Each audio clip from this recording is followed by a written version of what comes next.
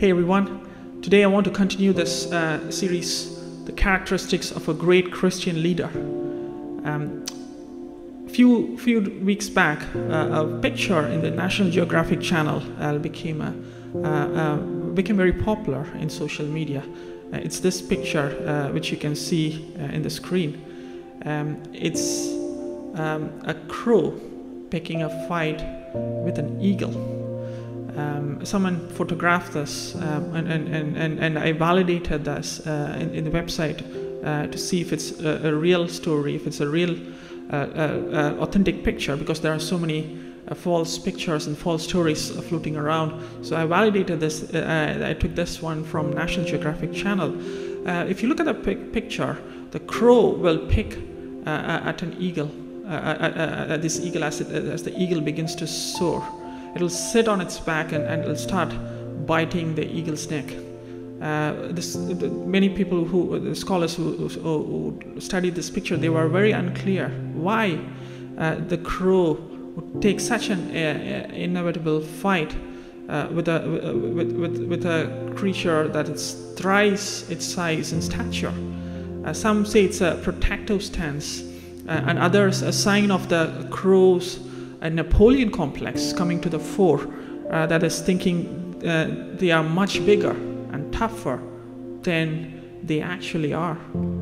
However, what happened in this while they were taking this picture was the eagle does not respond or fight with the crow.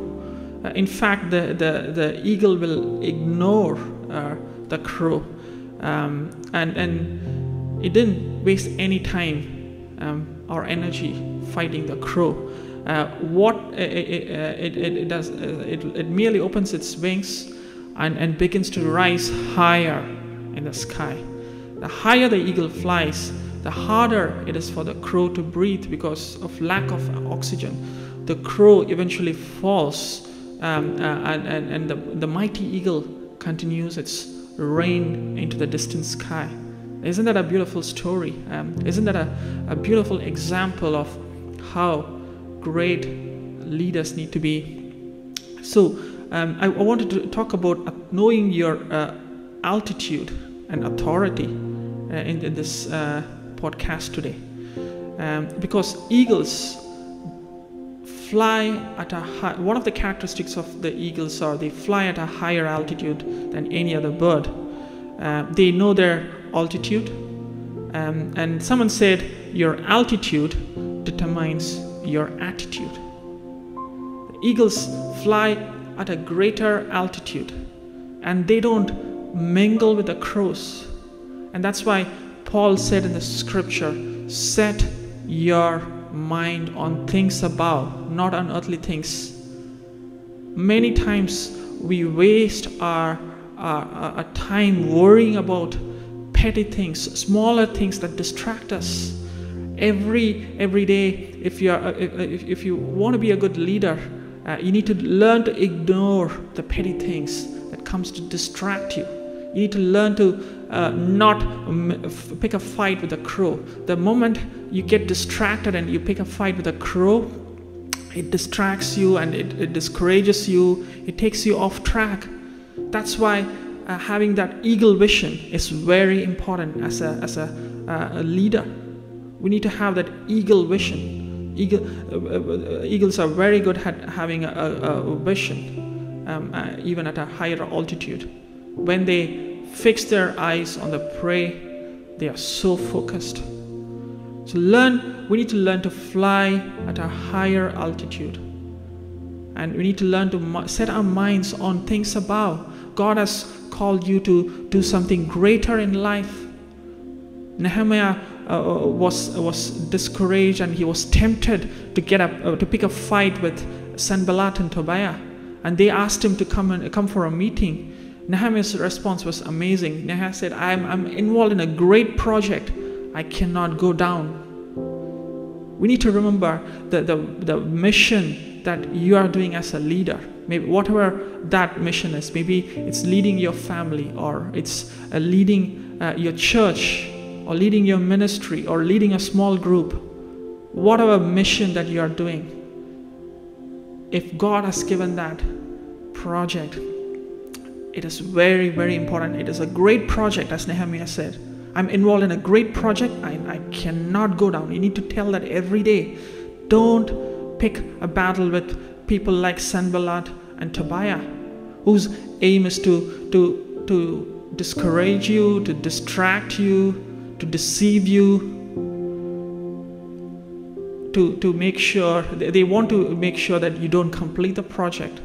Nehemiah was so focused on building that wall that he kept his eyes like an eagle vision, and he completed that wall.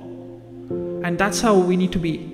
We need to learn to fly at a higher altitude. The only way that we can fly at a higher altitude is by spending time with God. When we wait on God, the Bible says, those who wait on the Lord shall renew their strength. They will soar on wings like eagle. We need to learn to wait on God, and we need to learn to soar on wings like eagle. When we wait on God, everything else becomes smaller. When we look at God and His magnificent beauty and majestic power, everything else, the petty things you are worried about, become smaller and smaller.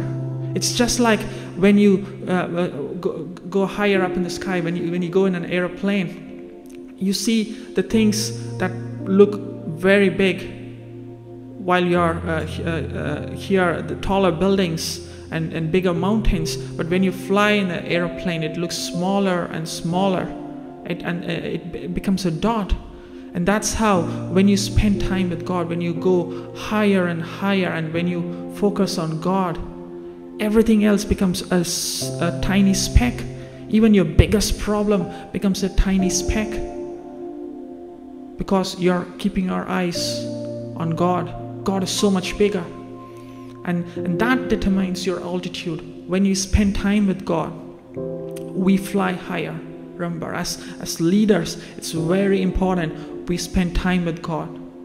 We pray.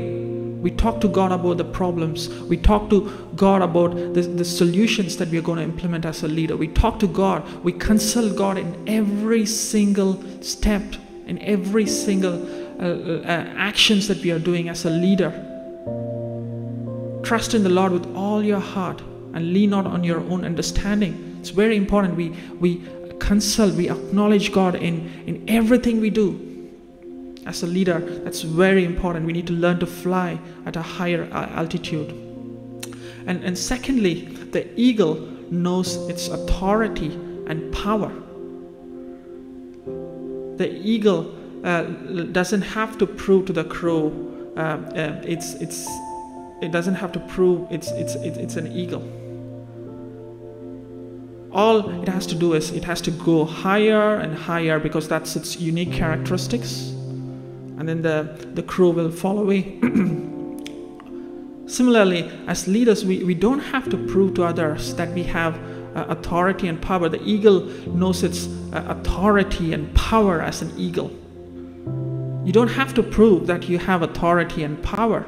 All you have to do is be that leader who has that authority and power. The eagle doesn't have to prove to the crow that it's an eagle. It has to be an eagle and exhibit the characteristics of that eagle. As leaders, we need to understand what authority and power God has given to us. Jesus said, all authority has been given to me, and go into all the world and make disciples. And we need to understand we have Christ in our hearts. He that is in you is greater than he that is in the world. If Jesus Christ is with us, we have all authority and power. Jesus said, in this world you have trouble, but take heart, I have overcome the world. Jesus Christ has overcome the world. We need to understand our authority and power, that we are a child of God. You are a son of God. You are a daughter of God. You have that authority and power. And when you are dealing in a day-to-day things in your job or in your ministry or in your church, we need to remember that you're operating under the authority and power that God has given you. And sometimes we'll be challenged, our authority will be challenged, our people will try to undermine us. In those instances, it's very easy for us to get frustrated and show our authority and power. Look at what Jesus did on the cross. The chief priest said, he saved others, but he can't save himself. He's the King of Israel. Let him come down now from the cross and we will believe in him. He trusts in God. Let God rescue him now if he wants him. For he said, I am the Son of God. See, these chief priests, they challenged the authority and power of Jesus Christ on the cross. Jesus had all authority and power, but he knows very well that these people are just like crows. He doesn't want to pick a fight with a crow because he's fighting a bigger battle for the whole humankind on that cross. Jesus knew his authority and power, but he doesn't want to show it to the chief priest.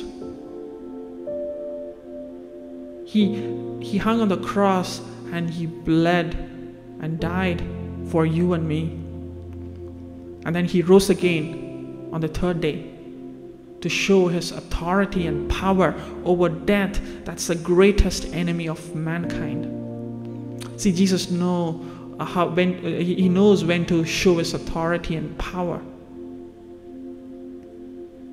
Immature people wants to use their authority and power, and they wants to show that they are powerful, they have authority. But mature leaders, they know when to show it, when to exercise it. They don't even have to show it. They are so quiet when it comes to authority and power.